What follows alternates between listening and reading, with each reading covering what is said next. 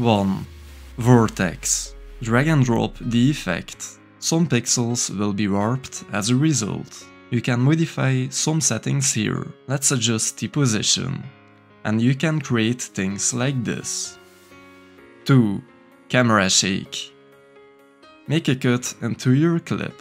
Drag and drop the Fusion Transitions camera shake effect. And now we have this cool result. That's a cool freestyle trick as well. 3. Cloning someone. Record someone 2 times within a fixed frame, each time in a different position. Put the clips on top of each other. Go to color grading. Add a new serial node. Add an alpha output. Connect the node to this alpha output. Then mask out the person in the upper clip. Like this, the cutout part is on top of the first clip. Now, this person has a self as a friend. In case you've ever dreamed of having a twin, this is the result. 4. Text animations. You have normal text, but Text Plus is designed to create animations. Let's type some text. There are a lot of options on this one. If you scale up the size, it's limited, so let's give it some depth instead. If you use the Center Z slider, you position the text further away from you or closer by you. Let's animate it so it goes from you towards the video. Just add some keyframes. Let's give it some shadow as well. Enable the third shading element. And this is one of the animations that you can make with Text Plus. 5. Circles transition. Just drag and drop the effect between 2 different clips. And this is the result. 6. Zoom blur. Drag and drop the effect. And keyframe it from the standard zoom amount towards 0. Here we go. This is the result. 7. Zoom blur transition. Let's continue from 6, but with another clip before it. Add the zoom blur on the new clip as well. And what we're gonna do now is make the effect come in at the end of the first clip. Just add some keyframes. This is what it looks like. Let's make the effect bigger by using a higher zoom amount at the end of the first clip. Let's see. Let's use a higher zoom amount at the start of the second clip as well. This is the cool transition that we created. 8. Colored lights. The colored lights that you see here weren't in the room while recording. Add an adjustment clip. Trim it. Duplicate it. Once again. On each adjustment clip, we will add a colored light. Go to the color grading. Toggle on your timeline.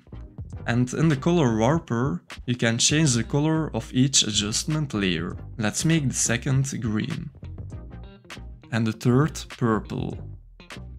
Now we have this. The transitions are very harsh. Let's add some fades. Now the colored lights are flowing into each other.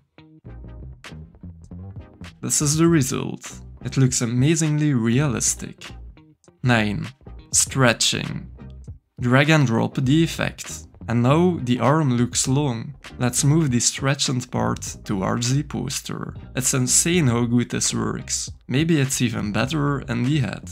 Let's make the effect even bigger by stretching it vertical as well. You can create things like this with the effect. A similar effect is Dent. Drag and drop the effect, and a kind of circle appears. There are different types. Let's choose design. You can move the sliders to make a person bigger, for example, or fatter, maybe in the head.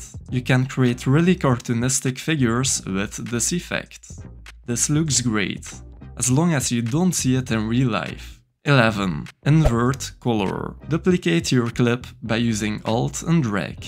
Drag and drop the effect on the highest layer. And you can choose different composite modes now. Let's see what the difference does. Now he looks like a bronze running statue. But because statues don't run, let's see what color does. You can turn off the RGB colors here as well.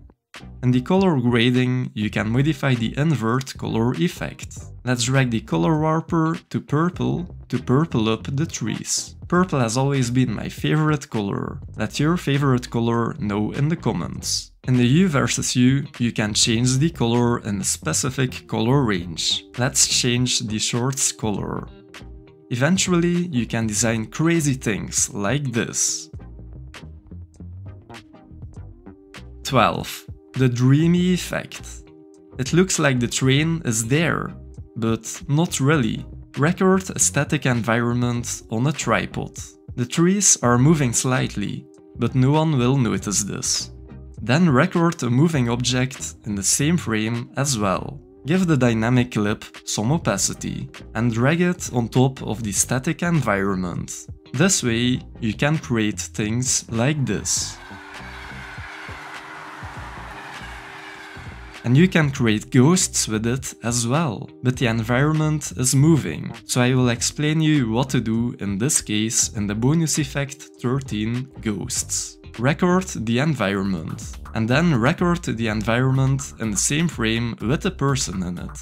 Drag the person on top of the environment. Turn the environment layer off. Go to color grading.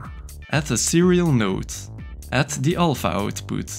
Connect the node to the alpha output. Go to mask.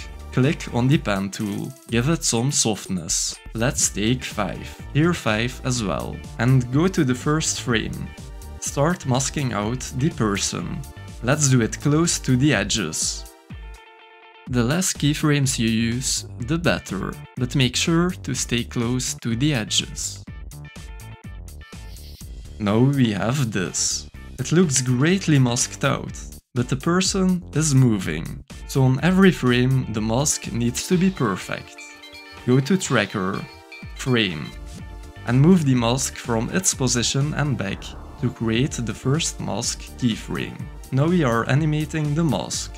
Let's move it on other frames as well. The mask is linear animated, so not all frames needs to be keyframed. Here the person is coming up. Make sure that the person is on each frame completely inside the mask. From here, he's standing still. We're ready animating the mask.